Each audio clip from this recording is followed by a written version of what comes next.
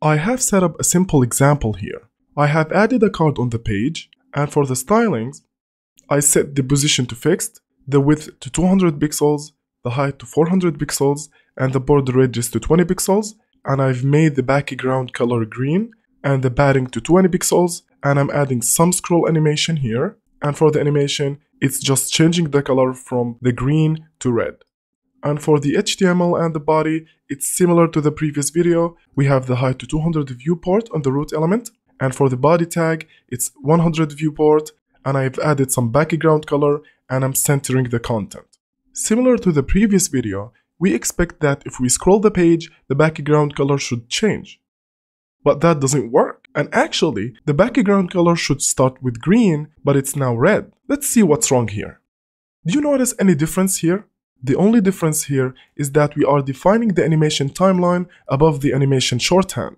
But does the order matter here? And actually yes, it does matter. And the reason for that is because the animation shorthand resets the animation timeline value. But note that we can't use the animation timeline in the shorthand is just for resetting that value. So to fix it, we have to move the animation timeline below the animation shorthand. So if we try that and save, it works as before. Now let's get to the topic of this video, and we will start by doing an experiment. What if we make the card element scrollable? Will scrolling the card element cause the animation to run, or the root element will still be the element that controls the animation? So let's try to find out. So I'm going to add some content to the card element to make it scrollable. So let's go down here, and let's say lorem ipsum, save, and to make it scrollable, let's change the overflow to scroll. Let's go here, and say overflow, scroll, save. So now we can see the scroll bar. Let's try to scroll it. So that doesn't change the animation. Let's try to scroll the root element. And that works. Now the reason this works is because if you remember in the previous video, we learned that the way the browser attached the timeline is based on the nearest scrolling ancestor. So to review that again, let's quickly open up the DevTools. So the element we are animating is the card. It will start by the first parent, which is the body. And the body here is not scrollable. So it will go to the next parent, which is the root element. And the root element here is the scrollable one. And that's the default behavior, which brings us to an important point here. When you say animation timeline scroll, this function does two things. First, it creates the timeline. Second, it uses that timeline. So even though it's just a single keyword, but it does these two things. So the first thing, it creates the timeline, and it has to decide where it should create that timeline. And as we learned, it creates it for the nearest scrolling ancestor. And actually there's a keyword for that, which is nearest. That's the default value, and if we try to scroll again, it will still be the root element that has the timeline. And if you remember in the previous video, we visualized the timeline as an arrow that starts from the top of the scroller all the way to the bottom. And you can imagine that this is a timeline that progresses the animation. And you can see that the timeline is defined on an element different than the element we are animating. So the root element has the timeline, and the element we are animating is the one that is using the timeline. So we can change the timeline from the root element to the element itself by replacing nearest with self. Let's try this and save. So now when I try to scroll the root element, the animation doesn't run, but when I try to scroll the card, the animation runs as expected. Okay, so now let's try another experiment. What if we wrap the card with a wrapper? Which one will contain the timeline? So let's try that. Let's close that first. And to create a wrapper, let's go down, and we're gonna say wrapper, and put the card inside of it. Let's style it here, say wrapper. Let's give it some padding for 2 pixels. Let's give it some border, 2 pixels, solid white, some border radius, and let's move position fixed to it. And let's save. So now we can see the wrapper. Let's make it scrollable by limiting its height. Let's say height, 200 pixels, and overflow, scroll. Let's save. Now, if we scroll the root element, it doesn't work. If we scroll the wrapper, it also doesn't work. If we scroll the card, it works. And that's because we are still using self in the scroll function. Now, if we remove it and save, now if we scroll the root, it doesn't work. But now if we scroll the wrapper, it works. And that's what we should expect. Because if you remember, the default value here is nearest. And if we open up the DevTools, we can see now the nearest ancestor that is scrollable is wrapper, not the root element. Which means the wrapper now contains the timeline. And again, you can imagine that the timeline, that arrow that starts from the top of the scroller all the way to the bottom. Okay, so the timeline is in the wrapper because it's scrollable. So if we remove the overflow scroll and save, the nearest scrolling ancestor should again be the root element. So if we scroll the root element, it will work as expected. But now, what if we change the overflow of the wrapper to hidden? Let's save. Now scrolling the root element no longer works. But why is that? And this is actually a common pitfall that we all can fall into. And the reason that the root element doesn't control the animation is because it's no longer the nearest scrolling ancestor. And in this example, the wrapper element is the nearest ancestor. But you might ask, we don't see the scroll bar here. And you are right. And the reason it's still considered a scroll container is because overflow hidden still makes the wrapper element a scroll container even though we don't see the scroll bar. But what if we want to clip the content without making it a scroll container? And there's another keyword for that, which is clip. So clip is almost like hidden, except it doesn't make it a scroll container. So as a rule of thumb, always use a clip instead of hidden. So now the root element is again the nearest scrolling ancestor, which means it contains the timeline and it controls the animation. So if we try to scroll the root element, it will work as expected. Now let's set it back to scroll. Now let's say that we want the wrapper to be scroll, but we still want to create the timeline on the root element. Is there a way to do that?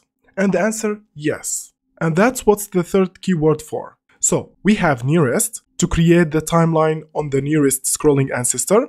We have self to create the timeline on the element itself. And we have root. And this is for creating the timeline on the root element. So let's save and try. So when I scroll, you can see how we are running the animation. So even though the nearest scrolling ancestor is wrapper, we were able to set the timeline on the root element by using the root keyword here. Now let's increase the challenge a little bit. Now what if we wrap the wrapper with another wrapper? What element will have the timeline? So let's try to find out. I'm going to set this to the default value. And now let's go down here and we're going to create another element called outer wrapper. And we're going to put the wrapper inside of it. Now let's go to style it. So let's duplicate that and we're gonna say outer wrapper. Next, let's remove the position fixed from the wrapper so it's only on the outer wrapper. Now let's change the height of the wrapper to 350 and let's save. Now when we test it, we can see that the timeline is created on the wrapper element because that's the nearest scrolling ancestor. And we now know that we can move the timeline to the element itself with the self keyword, we can move it to the root element with the root keyword, and we can keep it on the nearest scrolling ancestor using the nearest keyword. But now what if we want to move the timeline to the outer wrapper? And since we can do that with the 3 keywords that we have on the scroll function, we need to think of another solution. And here we come to a new concept, which is named scroll timeline. What we've been using here is called anonymous scroll timeline. As I explained before, when you use the scroll function, you do 2 things. First, you create the timeline. Second, you use the timeline. Or in other words, you attach an animation to that timeline. Now, in named scroll timeline, you break these 2 steps into 2 properties. The first is for creating the timeline, and you can do that using scroll timeline name. So you can say scroll timeline name, and you can give it a name.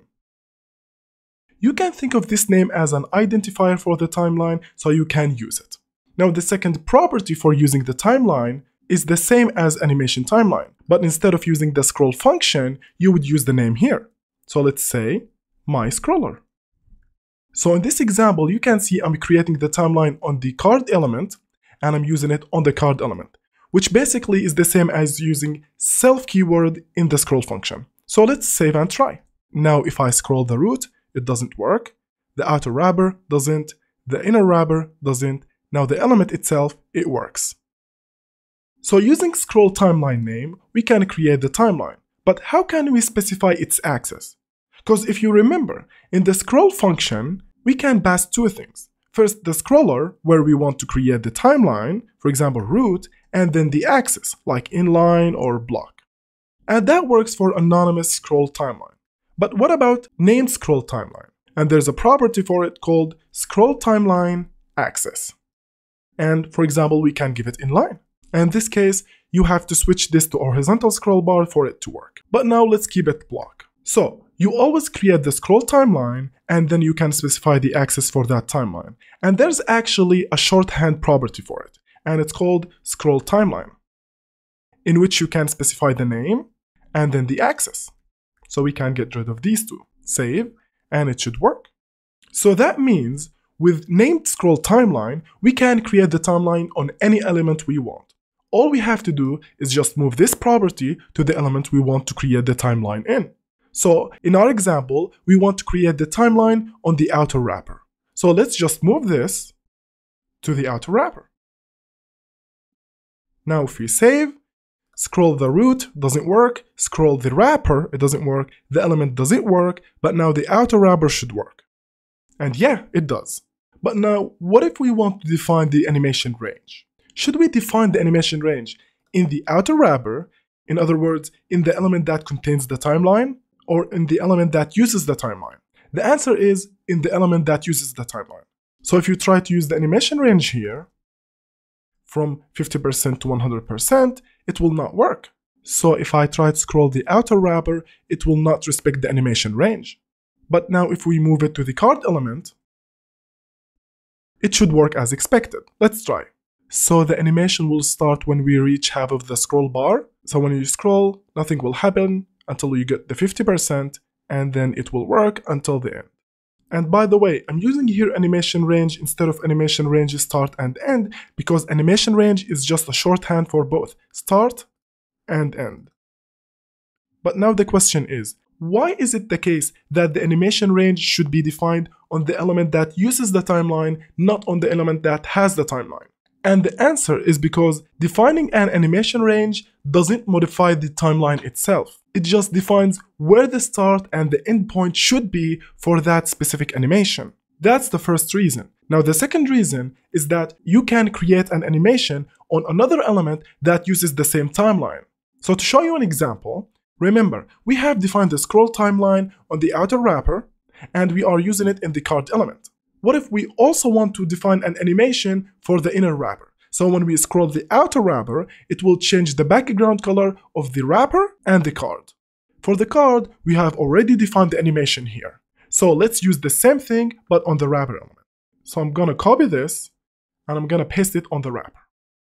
And for this animation, I'm going to change the range from 50% to 0%. And I'm going to change the direction of the animation to reverse. Let's try. So you can see that the wrapper starts with red because the animation is reverse, and when we scroll the outer wrapper, the color of the wrapper should change from red to green, but the card should still changing from green to red. Not only that, but since we defined the animation range different for the wrapper, so the animation for the wrapper should start as soon as we start to scroll, and the card animation should run after we reach half of the scroll bar. So let's try that.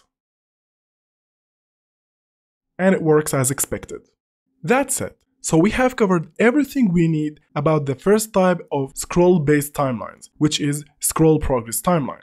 In the next video, we will start learning about the other type of scroll-based timeline, which is view progress timeline.